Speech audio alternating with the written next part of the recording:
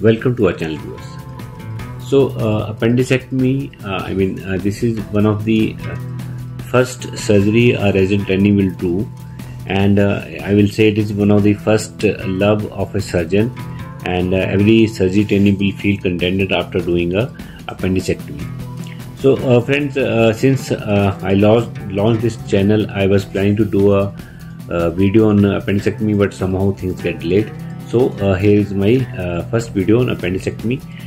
This video has been designed in a way so that surgery trainee can learn the steps, and this will be a complete guide from skin to skin, and the video is a bit lengthy, but I have tried to demonstrate every critical step, and I hope this video will benefit the surgery trainee. Friends, I want to give a disclaimer in the beginning of this video that every surgery trainee or everybody should attempt any surgery under the supervision of his seniors or expert surgeons only, and information available on the YouTube or internet media is for general information only, and no decision making should be based on these videos. The main highlight of this video will be it was a subserosal paracolic appendix with accessory appendicular artery of sesacellum, and we did appendicectomy through lens or modified McBurney skin crease incision. So I hope you will enjoy the content. So briefly, anatomy: appendix is located at the base of cecum, where all the three tena coli merges, and this is a constant position. However, the position of tip of the appendix is variable, and the base of the appendix is located approximately 2.5 cm inferior to the ileocecal valve, and it is attached to the terminal ileum by a fold, that is a ligament of Treves, and the usual length of appendix is 6 to 12 cm, but it can reach up to 16 cm in length, and the usual diameter is 0.8 cm, that is 8 mm, and it can range from 3 mm to 10 mm.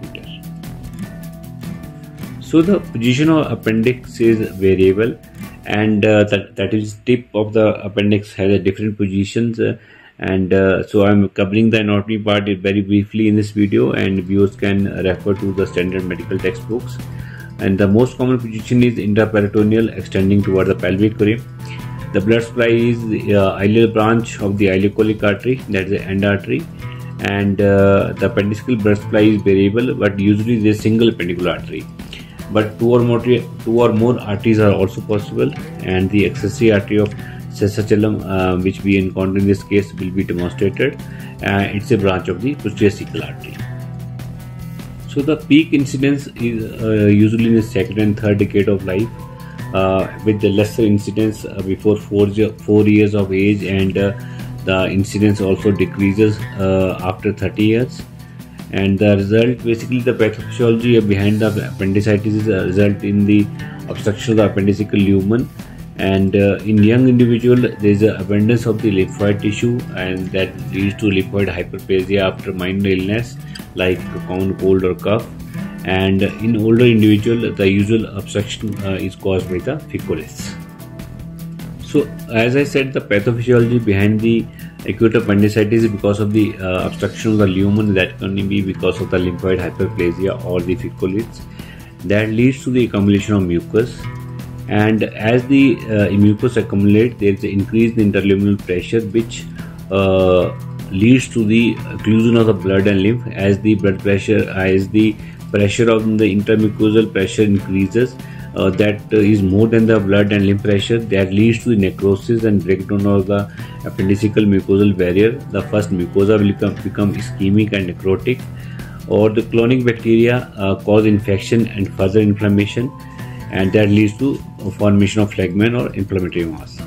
Eventually, if the inflammatory process is ongoing, the obstruction persists, that can lead to the full thickness necrosis, that is gangrenous appendicitis, and that may also culminate in the free perforation and spillage of bacteria into the intraperitoneal spaces, leading to the acute peritonitis.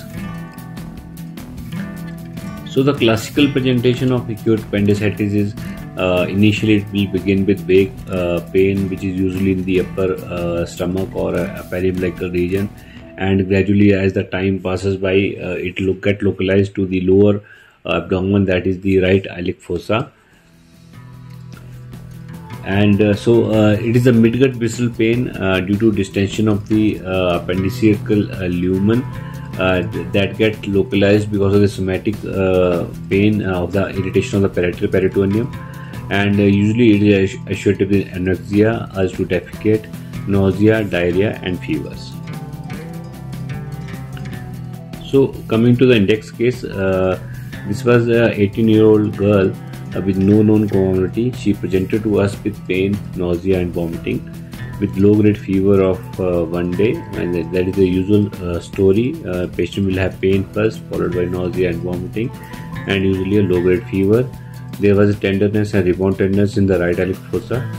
Her last menstrual period was 7 days before the onset, and the UPT, her urinary pregnancy test, was negative. So any childbearing lady should have her pregnancy ruled out, because most of the time they can have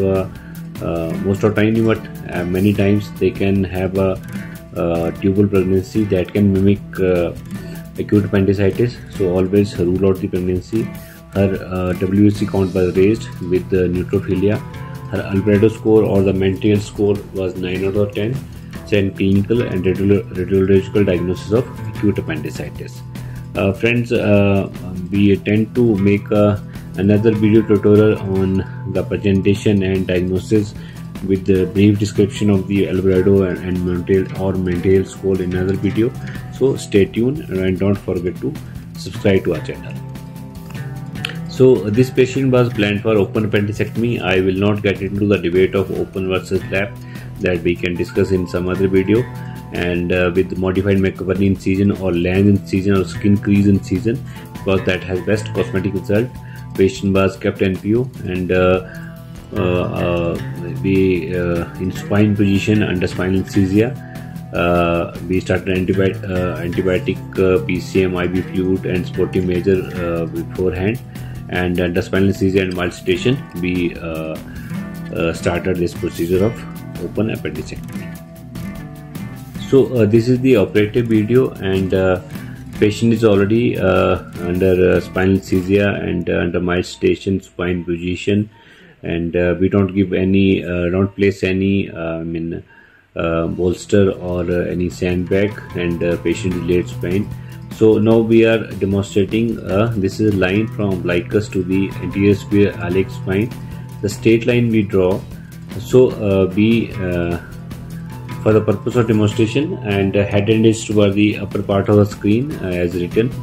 So if we divide this spino-umbilical line in 3 parts, so the McBurney point will be the junction of lateral 1/3 and medial 2/3, friends. So friends, in this picture the classical McBurney incision is exactly the perpendicular line at the McBurney point, and the Rocky Davis incision will be the transverse line, horizontal line, which is demonstrated in purple in this picture, and the line in green is the midway between the McBurney and the Rocky Davis incision, that is the Lange incision or the crease incision. Friends, this is the one of the best incision, especially in the young people or young ladies, and it has the best cosmetic result, and it won't create any difficulty in the surgery, and I have been using this incision in all the patients with good results.